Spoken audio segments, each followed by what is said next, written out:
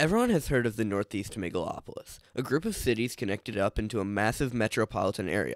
It's home to some of the most iconic cities in all of America: New York, Boston, Philadelphia, Washington, D.C. When you think of the U.S., you're probably imagining one of these cities. But what if I told you there was a different megalopolis in the southern United States that could challenge it at some point in the future? Which currently has a quarter of the Northeast population, and it's grown by over 900% in the last 70 years, compared to just 180% in the Northeast. So today I'm going to talk about the South's megalopolis of the future. Really quick though before that, I just wanted to ask if you would please consider subscribing to the channel right below this video. A simple subscriber helps out the channel a ton, and if you enjoy geography content and want to help me get to my goal of 100k, please consider hitting the subscribe button because it helps so much. So let's jump back to the basics. What is the South's megalopolis? Well, it's a line of 5 major metropolitan areas connected to each other to form one even larger metropolitan area. It can be seen very clearly on a light map of the United States if you look right there. It has a population of 11.8 million spread through every city, and is growing to become one of the most important megalopolises in the United States.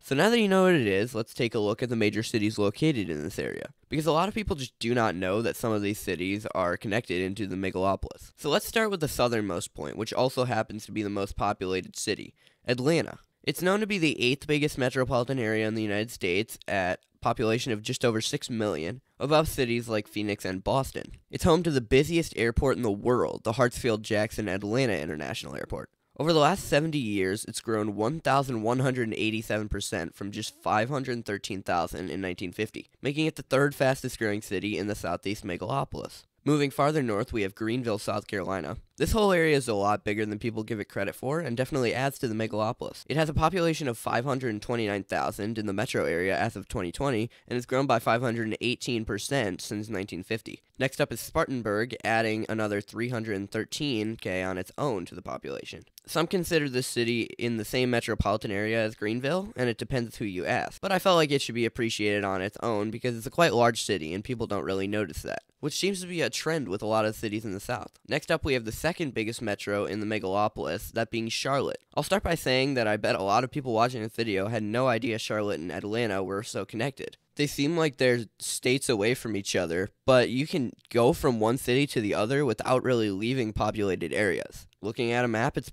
pretty clearly connected enough to be considered part of the megalopolis. So Charlotte has a population of just over 2 million, and it's grown 1,448 since 1950 when it had just 142,000 people. This makes it the 2nd fastest growing metro area in the megalopolis, and if you do the math, means over 90% of the growth in the area came after 1950, which is pretty crazy to think about. It's home to the 2nd busiest airport in the megalopolis and the 6th busiest in the U.S. It recently finished its 3rd beltline around the city and is continuing to grow even into South Carolina and places like Rock Hill. Next, we have the Piedmont Triad, home to the cities of Winston-Salem, High Point, and Greensboro. If you consider it 3 different metros, Winston-Salem is the biggest and High Point is the smallest. Since 1950, these 3 cities have completely rose to relevance, but they aren't gaining population as fast as other cities in the megalopolis. Greensboro is growing the fastest currently, with a growth of 430% since 1950 when it had just 84,000 people. High Point has went from 39,000 to 114,000,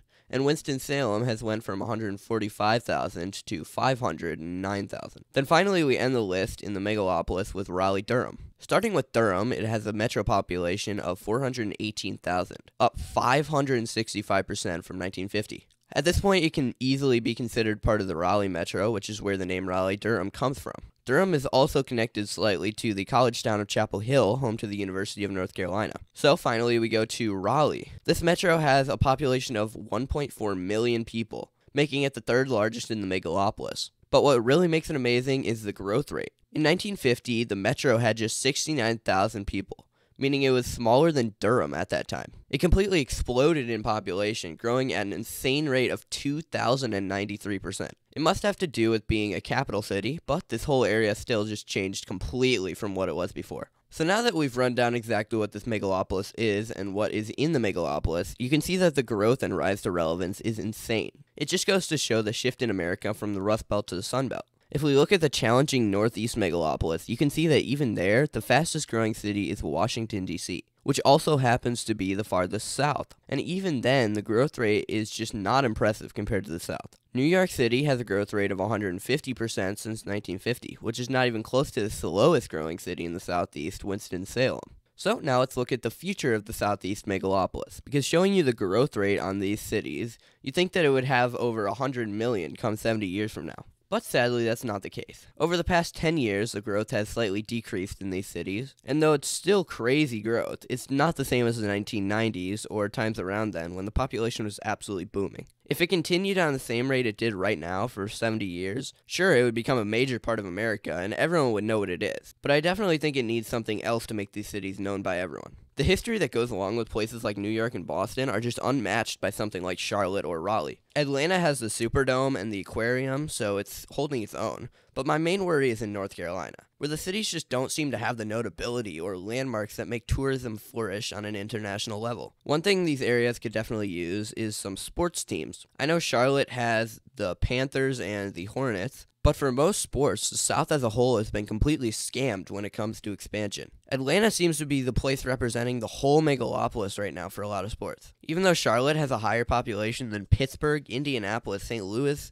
Milwaukee, and so many more places that get their own sports teams. I will say, though, I would predict in 70 years, at least Charlotte and Raleigh will have teams in most of the major leagues. Now let's talk about the main question most people are asking watching this video. Will it ever pass the Northeast Megalopolis in population? Well, the safe answer here would be a quick no. Even though the growth rate in the South is so much more than the North, it still just isn't in the place where it would pass it without something changing. Maybe the Rust Belt and Northeast will continue to decline over the coming years, and all these cities will start to lose population. But at the current rate, it seems safe to say the Southeast Megalopolis will never pass the Northeast. Because even though the Southeast is way bigger than people think, the Northeast is still absolutely massive. But even though that may not be its path, it's still safe to say the Southeast Megalopolis deserves some appreciation and respect. I hope because of this video you learned more about it and now know what's going on down there. Thanks for watching.